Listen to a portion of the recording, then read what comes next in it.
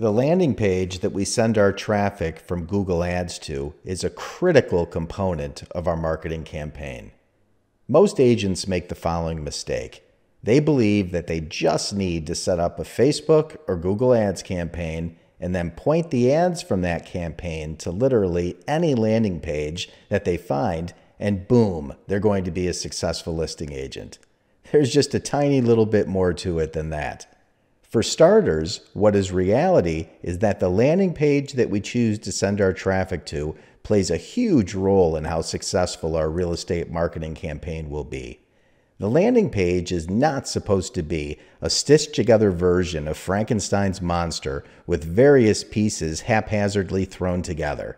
In fact, that's the exact opposite of what a good landing page is supposed to be. A successful landing page has one simple job: to convert. That's it. That is its sole purpose in life: to generate leads. To accomplish this, a good landing page is meticulously designed, tested, and optimized. For our prime seller leads landing pages, we have put years of testing and optimization into continuously updating our design.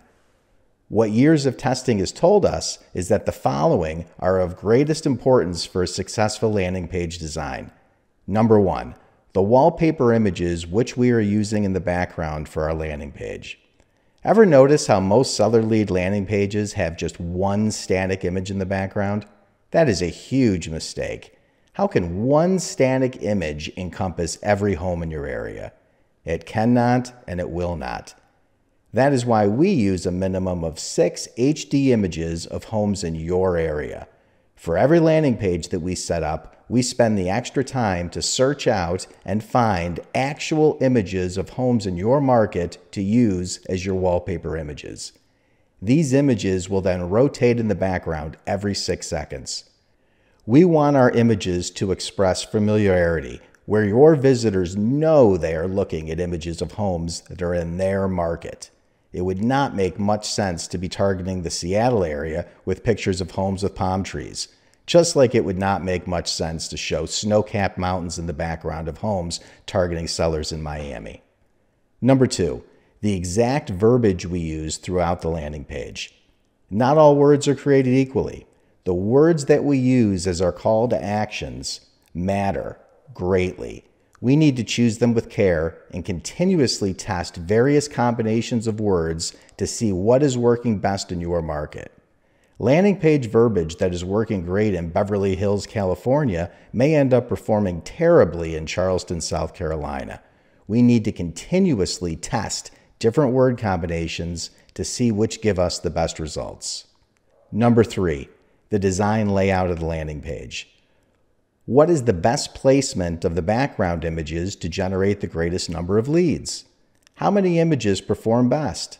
What is the optimal amount of time for the images to rotate amongst themselves?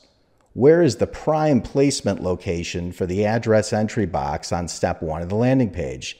The answers to these questions come from years of testing and optimizing our designs. What worked in 2019 might not necessarily still work in 2021. Because of this, we never stop testing different layouts and designs of our landing pages. When choosing a landing page to use for seller lead generation with Google Ads, be patient and exercise caution. Do not waste your time and money on unproven landing page designs. Choose a proven design or put in the time and effort to intelligently design, test, and optimize your own landing pages. The time will be well spent and will ultimately save you a lot of money in avoiding wasted opportunities. If you're looking for more information and want to have a pressure-free phone call, feel free to give us a call or email us.